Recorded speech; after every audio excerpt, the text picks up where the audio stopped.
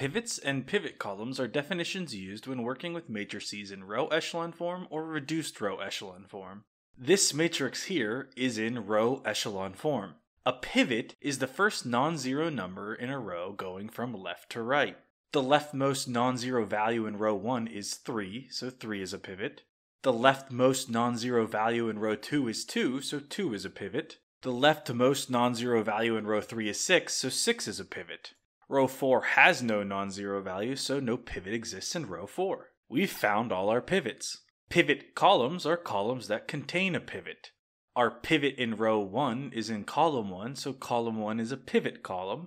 Our pivot in row 2 is in column 3, so column 3 is a pivot column. Our pivot in row 3 is in column 5, so column 5 is a pivot column. We've found our pivots and pivot columns in this matrix that is in row echelon form. Let's consider a matrix in reduced row echelon form. Here, our pivots jump out. Notice the leftmost non-zero in any row is 1. So 1 is our pivot in row 1, row 2, row 3, and row 4.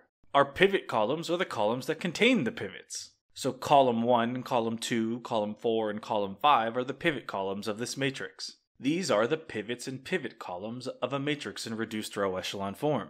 Now look at this matrix here. It is not in row echelon form or reduced row echelon form. We would not be able to identify any pivots or pivot columns until you use elementary row operations to convert it to either row echelon form or reduced row echelon form. For definitions on row echelon form and reduced row echelon form, check out this video here. I'm Joe, and thanks for spending some time with me.